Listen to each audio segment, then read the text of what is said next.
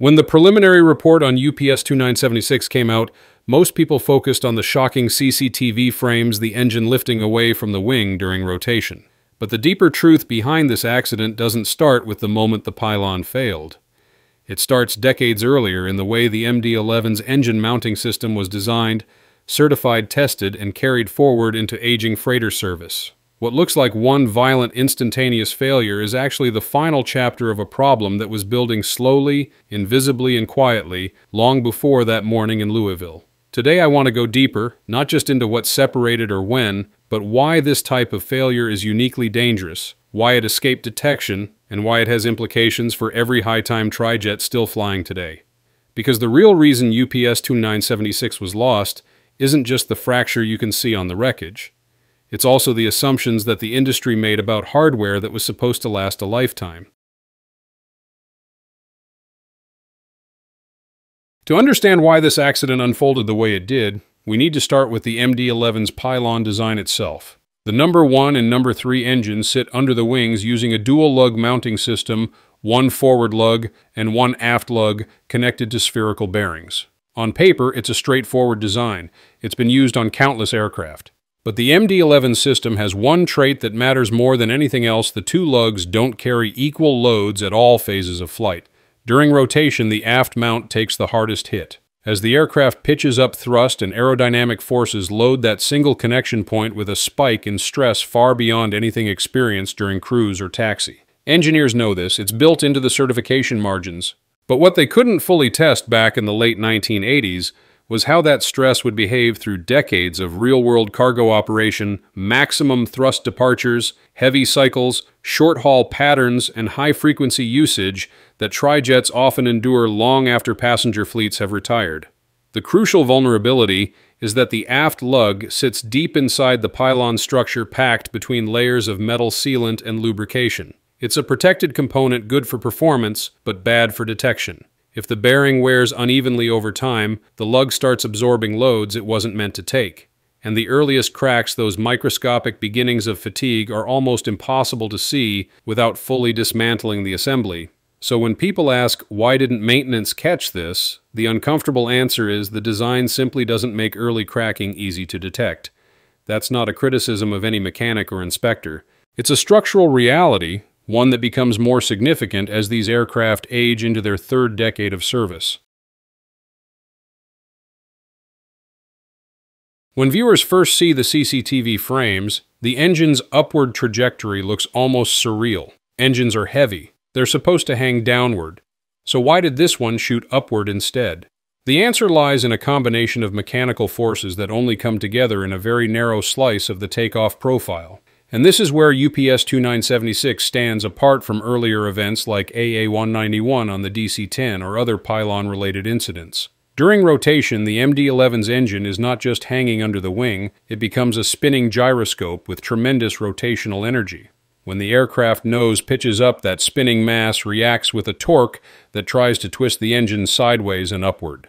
Under normal circumstances, the aft mount absorbs this moment without complaint. But if the aft lug is already weakened even slightly, the physics become unforgiving. This is why the engine didn't fall backward or drop under the wing. It reacted exactly the way a high RPM turbine is expected to react the instant its structural restraint gives way. It pivoted upward, cleared the wing, and arced over the fuselage. And this upward departure is more dangerous than a downward one because it disrupts the wing's airflow in a way that instantly destroys lift. A dropped engine might still allow some controllability. An upward moving one takes the smooth airflow with it.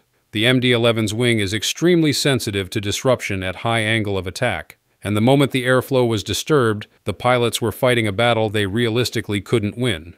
What makes this even more sobering is that UPS 2976 experienced the single worst possible combination of separation direction timing and rotational forces.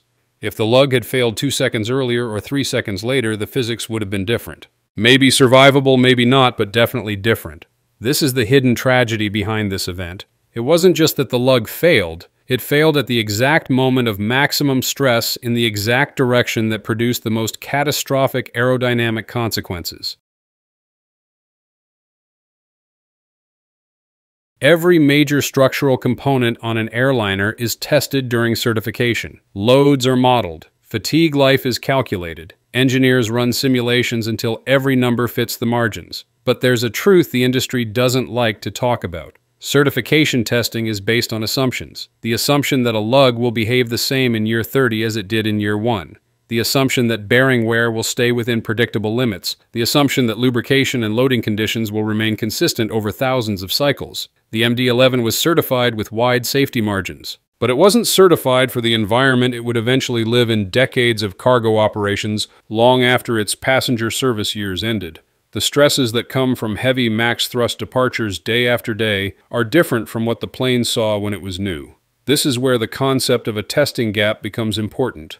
Engineers can simulate fatigue, but they can't simulate the uneven realities of old hardware, slight corrosion, microscopic bearing play, years of sealant hardening, or subtle shifts in load paths that emerge only after tens of thousands of cycles. The preliminary report's metallurgical findings hint at exactly this kind of long-term evolution. Cracks on both sides of the aft lug, fatigue on the forward lug, a fractured bearing race. These are the signatures of a component that was working harder than the design originally predicted. And this raises an uncomfortable question. Were the original inspection intervals created decades ago ever meant to protect aircraft operating this long and this heavily? That doesn't mean the intervals were wrong. It means the environment changed, and the assumptions didn't change with it. Certification is a snapshot in time, but fatigue is a moving target. This is why the UPS 2976 failure is so important. It isn't just a mechanical event. It's a moment where the realities of aging aircraft collided with the limits of decades-old design assumptions. When the NTSB says fatigue cracking, that can sound like a generic phrase. But in structural forensics, the location and direction of those cracks tell you the entire story of how a component was living, breathing, and suffering inside the airplane years before the accident. The aft lug on UPS 2976 didn't simply fracture once. It cracked progressively on both sides of the lug, showing a pattern that points to asymmetric loading. That means for some period of time, the lug was not sharing forces evenly with the forward mount. Something in its load path was shifting millimeter by millimeter, cycle by cycle. Now, does that automatically mean a maintenance error, improper lubrication, or some missed step? No. In fact, the preliminary report makes it clear the aircraft was in compliance. That's why the crack pattern is so unsettling. It's the structural equivalent of discovering that someone has been walking with a limp for years, but the limp was hidden inside the bone. The forward lug also showed fatigue on the inboard side with overstress failure on the outboard side. In simple terms, the forward lug was trying to catch the engine the moment the aft lug finally let go. But it wasn't designed to carry that load alone. So when the aft lug ruptured, the forward lug suffered a split-second overload and its weakest corner tore open. Then there's the spherical bearing. It's supposed to provide controlled movement like a universal joint, but its outer race had a circumferential fracture, a sign that internal wear may have created unbalanced loading. This is the part that chills engineers because bearings are meant to be the shock absorbers of the mount system. If your absorber starts transferring unbalanced force into a lug over years, fatigue accelerates. The pieces fit together too perfectly to ignore a bearing starting to wear. A lug taking more load than expected, fatigue patterns growing silently, then the exact wrong moment rotation. The crack patterns aren't just damage markers, they're a fingerprint of a mount system that slowly drifted out of its ideal load-sharing behavior. Not catastrophically, not suddenly, but just enough that one moment one high-stress pitch-up became its breaking point. If there's one moment in this entire event that carries almost symbolic weight, it's the act of rotation. The aircraft had already accelerated the pilot's called rotate, the nose pitched up and the aerodynamic environment around the pylon shifted instantly. Rotation is more than a gesture. It is the single most violent transition an engine mount ever sees.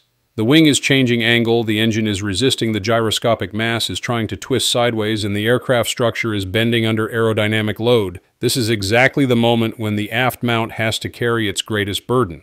So what happens if a lug has microscopic fatigue cracks at that moment? They don't just grow, they race forward through the metal. And when a lug fails under tensile load at rotation, the release of energy is immediate and violent. It's like snapping a rope that's been stretched almost to its breaking point. The tension doesn't ease, it explodes. This is why the engine didn't sag or tilt. It popped upward with incredible force, guided by the stored torque of the spinning rotor and the upward pitch of the airplane.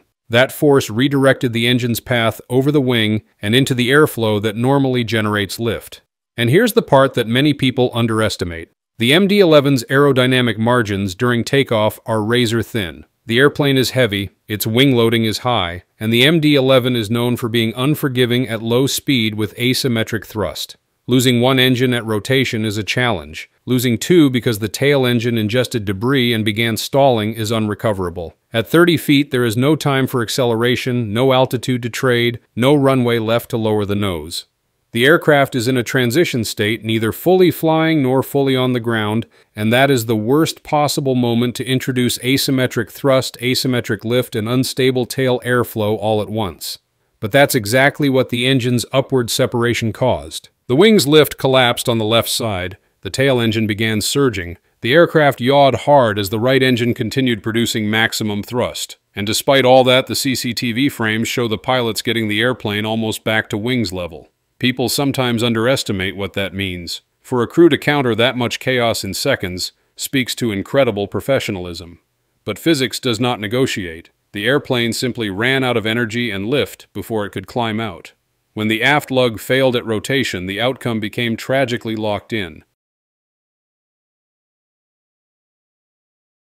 With only a preliminary report available, we're still early in the investigation. But even now, one message is surfacing clearly. Some structural components don't age visibly. They age internally, quietly, and out of view. And when they finally fail, they fail decisively. This isn't a story about blame missed maintenance or shortcuts. The UPS MD-11 was compliant. Its intervals were met. Its lubrication was recent. The crack was simply hiding in a place where no conventional inspection could see it until it was too late.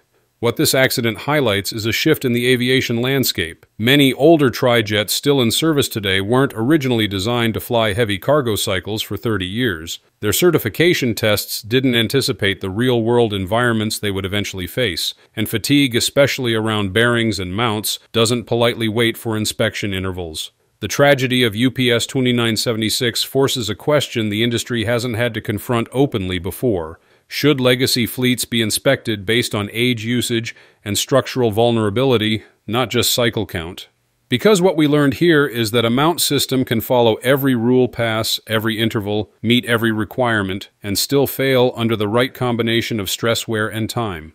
This doesn't undermine the MD-11's legacy. It doesn't suggest that cargo aviation is unsafe. What it does is remind us that airplanes evolve as they age. Load paths shift, bearings loosen, lugs begin to carry forces they didn't carry as new airframes. And when a design depends heavily on a single aft mount at the moment of rotation, that mount becomes more than just hardware. It becomes a gatekeeper between safety and catastrophe. UPS 2976 is going to reshape how operators think about these components. I think we're going to see more frequent inspections, more teardown evaluations, and possibly new non-destructive testing methods for these older pylons. The data is simply too compelling to ignore. In the end, the real reason this accident happened isn't just the crack that finally let go, it's the long, hidden journey of that crack through decades of stress. And it's a reminder that in aging aircraft, the most dangerous failures are the ones that grow in silence.